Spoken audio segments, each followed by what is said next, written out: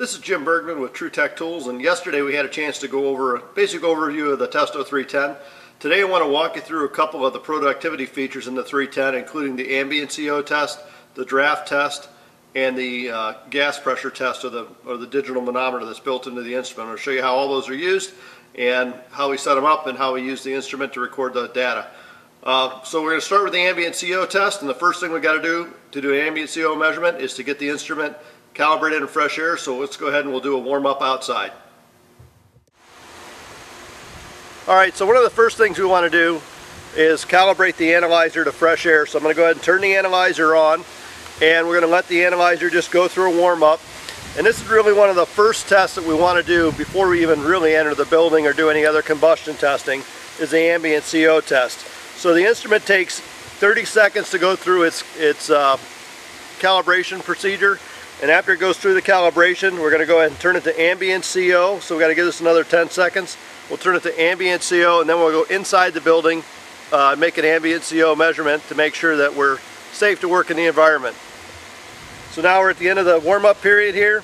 What I'm going to use is the left-right arrow key. I'm going to get it underneath the house setting on here, and you can see it's, and I'm just going to hit, after I'm underneath the house here, I'm going to hit OK. And you can see it says ambient CO. I'm going to go ahead and push start. You can see it's reading 0 parts per million. And now we're going to go into the building and see what our ambient CO actually is. This is really a good practice just to start the analyzer up, get it configured like this before you even walk into the building. Once the analyzer is warmed up, you can push stop. You don't have to have it running when you walk in, but you do have to have it calibrated in fresh air before you start testing. Alright, so now that we're in the interior space, I'm going to go ahead and press start on the analyzer.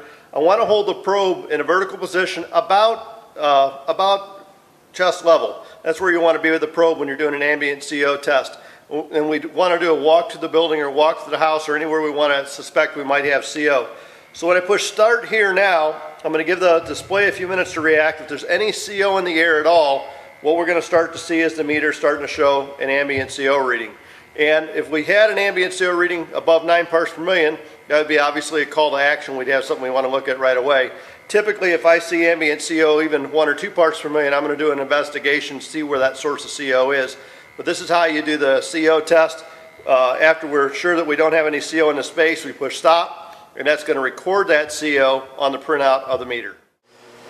So we're in the ambient CO test mode, and we've assured there's no CO in the space. And now, let's say we want to do a draft test on our furnace and make sure that we have adequate draft before we do our combustion test. So what we're going to do next here is I'm going to go ahead and I'm going to push the left-right arrow key, and I'm going to toggle that over to my draft reading, and I'm going to push start, and it's going to go through a 5-second stabilization period for the manometer. You see right now it's the probe here. I have it out of the draft, and I'm going to go ahead and show you how to get a reading on that. We'll make a reading for draft, and then we'll record it on the meter. To make the draft reading, all I got to do now is, I want to be downstream of the elbows here, so usually after the first turn is the ideal location, and I need to be far enough away from the draft diverter that I'm actually going to measure the draft pressure, because right here at the draft diverter is a neutral pressure zone. So if I'm too close to the draft diverter, I may not read the actual draft. So I have a hole punched in here.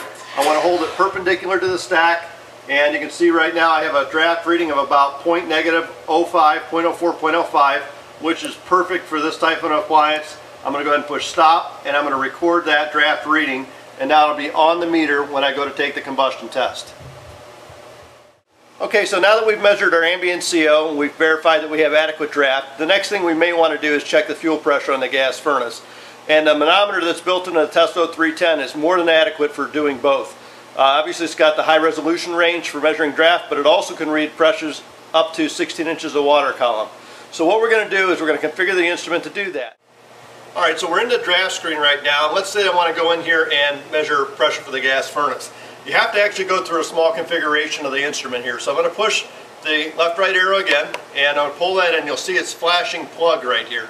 And it's flashing plug for a reason, because what we have to do next is we have to take the cap off of the particulate filter, and we actually have to plug the gas path.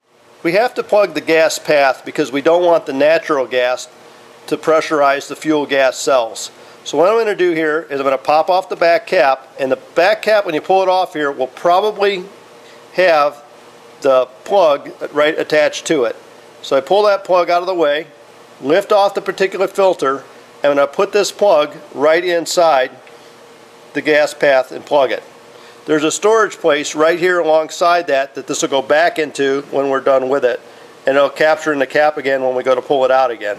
So I'm going to plug that hole right up, put the cap right back on the back. You don't put the particulate filter back in there so you can see that the plug is in the gas path. You leave that out, set it in your case, and now we can go ahead and get a pressure measurement for a gas furnace. So 310 comes with some silicone tubing, and what we're going to do is we're just going to open up that silicone tubing, get it spread out here, and the first thing you want to notice is the tubing has 2 diameters. And one of the diameters is simply designed to slide over the probe shaft, so I'm going to take and slide that tubing over the probe shaft. It's a little snug. Just slide it over. Be careful not to pinch your thermocouple or damage your thermocouple when you're doing this. Slide it over the probe shaft, and it's on there good, so we're more than adequate tightness for pressure testing on a gas furnace. So I'm going to go ahead and set that down.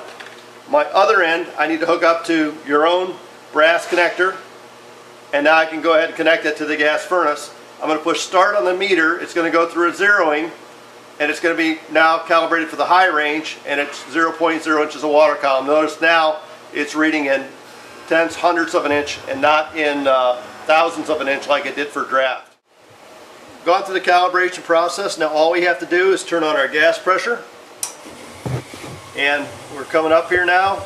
We're at 3.56 inches of water column, and now if I want to record that reading, or maybe I want to adjust it down, I could adjust my gas burner. But what I was done, I push stop, and that reading is now locked in.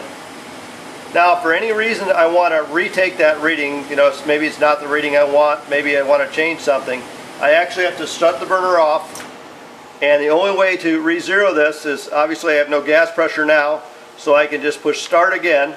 It'll go read through the calibration procedure again, it'll re-stabilize the manometer, and now I'm ready to take the reading. As soon as I turn the gas back on, see it's going to read again, and when I push stop now, that reading's recorded. Now that we've made all those readings, they're all locked into the meter, and if I go back to my combustion test by hitting the left-right arrow, now you can see I have P2 inches H2O, that's my fuel pressure. If I hit the up arrow again here, I get my CON diluted, which is calculated during the combustion test, my O2, which was done during calibration, temperature of the internal of the instrument, my CO ambient, which is now at 0, my draft, which is 0.063, and then back to my fuel pressure in the bottom. Alright, so now we've gone through, we've got our ambient CO reading, I've got my draft reading, and set my fuel pressure, and let's say I want to go in now and do the combustion analysis, because all those things are recorded and locked in on the meter, and they'll print up when I do my printout. So now all I have to do to put this back to combustion analysis is slide off the silicone tubing. I'm going to go ahead and take the plug out of the gas path. There's a storage place on the side here, I'll tuck that back into. I'm going to reinstall my particulate filter and pop the cover back on the back, and I'm ready to do my next test. Now that we've made all those readings, they're all locked into the meter, and if I go back to my combustion test by hitting the left-right arrow, now you can see I have P2 inches H2O, that's my fuel pressure. If I hit the up arrow again here, I get my CON diluted, which is calculated during the combustion test, my O2, which was done during calibration, temperature of the internal of the instrument, my CO ambient, which is now at 0, my draft, which is 0.063, and then back to my fuel pressure in the bottom. So now what I'm going to do is just combustion test the cell here, just to get some combustion readings on the meter. I'm going to let this run for just a second before I do my combustion test again, because I don't need to see that peak CO reading. Normally, if I'm on a gas furnace, it doesn't really mean too much of anything. So I'm going to go ahead and push start here, and I'm just going to slip this up inside a cell. Find a cell here, and in just a second here we're going to start to see, I'm going to scroll through so we can see our O2 and our efficiency, so we can start seeing our O2 drop down and our efficiency coming up here. We'll let this stabilize for just a minute. Now again, this is combustion efficiency, so even though this is an old, what we consider 78% or 70% efficient furnace, because we have the standby losses here, it's still going to be about 80% combustion efficient. This is pretty normal. And if I pushed any of the arrows here, I'm going to go through, just scroll through some of the readings just for the heck of it here. You can see now we got our instrument temperature, down again our excess air, CO2, CO at 13 parts per million, efficiency at 79%, back to that. Upper set, stack temperature about 463, CO. Our draft reading from earlier, our fuel pressure reading from earlier, our CO undiluted, 24 parts per million, O2 back at 9.3. When I push stop here now, I can print out all these readings, and I'll go ahead and print that and show you and what we get on the reading now when we have done all the tests. So now we have all the elements of a complete combustion test, and this is a multi-cell furnace. It's an older one, so we'd actually want to do this test 4 times, once for each burner in each cell. But you can see right here, again, we got the Testo 310, the model number of the machine, the serial number, a place here to write our name and address and phone number, the date and time that the test was taken. You can see it was configured for natural gas, and the ultimate CO2 reading would be 11.7%. And now we have all the elements of the test completed here. We have our O2 at 9.4, our CO, raw CO reading at 14 parts per million, our flue gas temperature at 476 degrees for that cell, our efficiency running at 78.9%, our ambient CO at 0, our ambient temperature at 78 degrees, our draft reading at 0.063, our excess air at 72.4%, our gas pressure at 3.57 inches of water column, our CO2 at 6.45%, and our CO undiluted at 27 parts per million. If this is an oil appliance, we'd be able to record here our smoke number for the oil and our second smoke number. This is a European standard, so just don't worry about this right here. And then obviously you can put your request for questions and a phone number down here at the bottom. Okay, so hopefully now you have a good overview of all the features of the 310. We covered how to do the ambient CO test, how to measure draft, and how to measure fuel pressure, and how to get all those recorded and printed out on your printout when you want to turn it into your customer. This is Jim Bergman with TruTech Tools. Thanks a lot for watching.